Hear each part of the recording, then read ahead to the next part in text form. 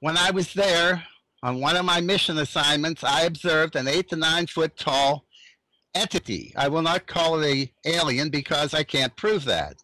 But 8 to 9 foot tall anything inside the space shuttle that was built for only people 6 foot or under is something to question.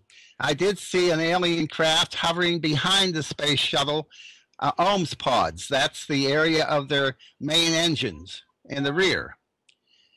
My friend in California who has passed away now contacted me and told me that he had another person that observed an 8 to 9 foot tall entity during another mission of a space shuttle.